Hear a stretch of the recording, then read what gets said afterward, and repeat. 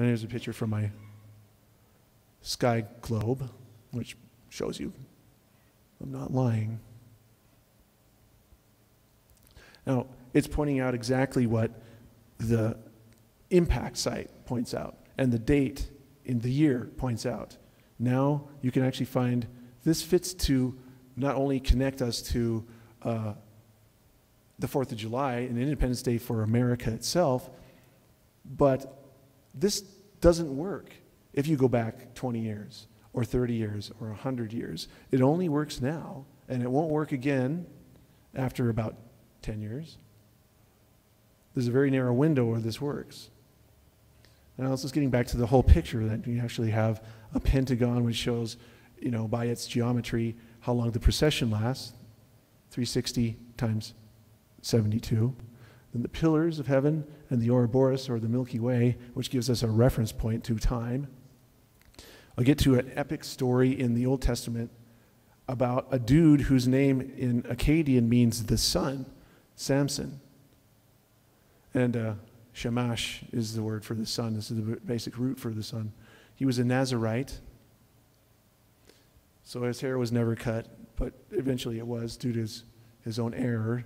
But it's messianically oriented, and it's also a time signature. Here he's pulling pillars down. He's pulling the system of how time and space actually operate, at least according to us. And the temple he's in is Dagon's temple. Dagon is half man, half fish. A Dagon, a dag in Hebrew means fish.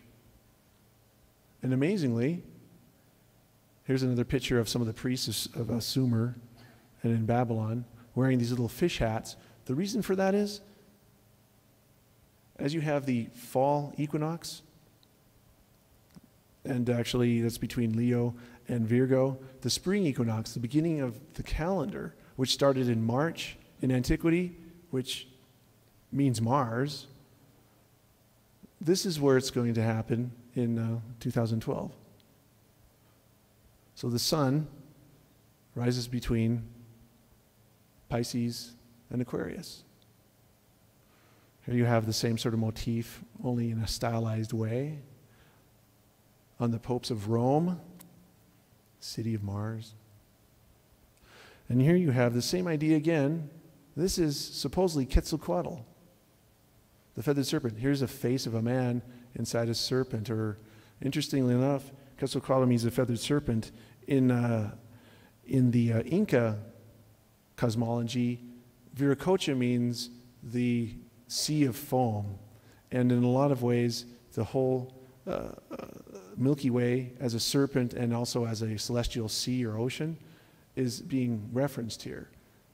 This is that dividing point when he is supposed to return.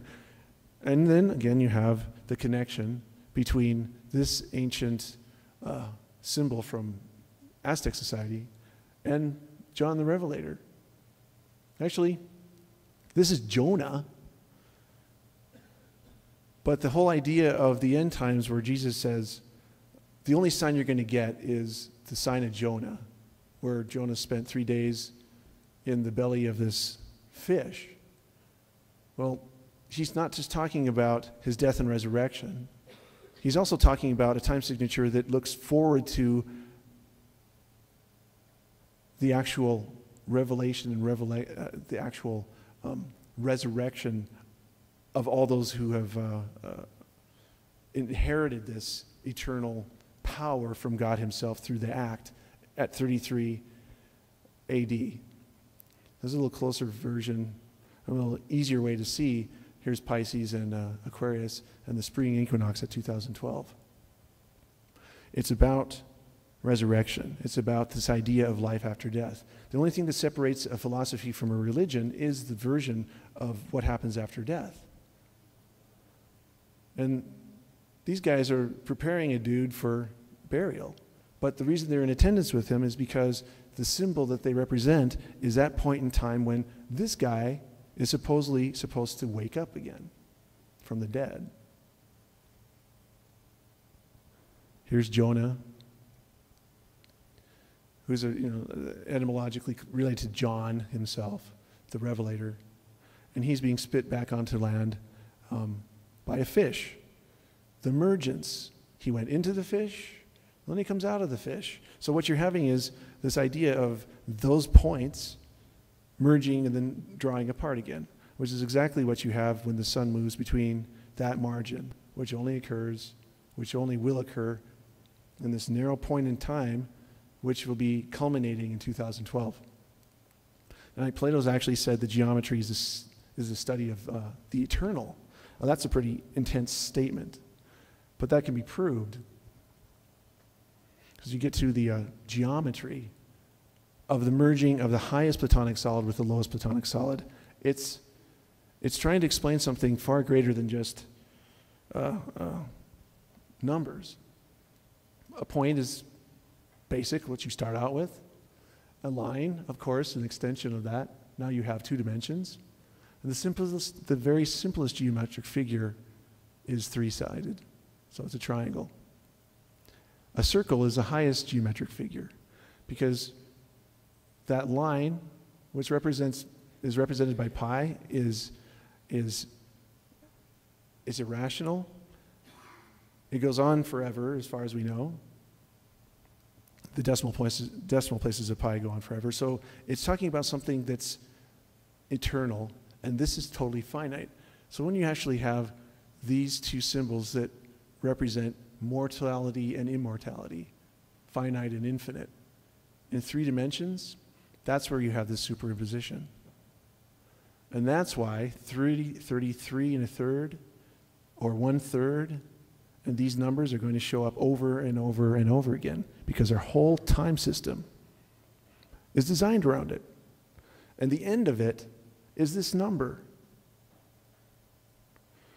We're talking about moving from mortal to immortal here. That's pretty heavy. So I'll actually be able to get away with saying that right now astounds me. But I am. Here you have a phoenix over Phoenicia, where the word comes from. Here you have the circle of the Leviathan or the Ouroboros, represented in our zodiac. Representing our galaxy, our Milky Way galaxy. And then here you have a line, 33 degrees, right over where you would talk about Galilee, where Christ performed most of his miracles, where he was stationed here, in Capernaum. Here's the Sea of Galilee.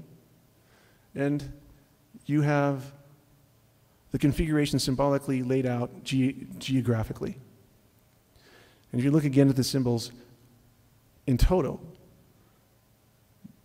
Jung talks about this as representing two things, death and resurrection, the beginning and the ending. The same thing with the phoenix. They're redundant. They say the same thing over and over again to actually find out that they're oriented in space from our perspective in a way that can say, this is a certain time we're going to approach and that we've never been to. And all four quadrants of our zodiac are saying, this is when it happens, this is when it happens, and this is the main sign because this tells us what happens.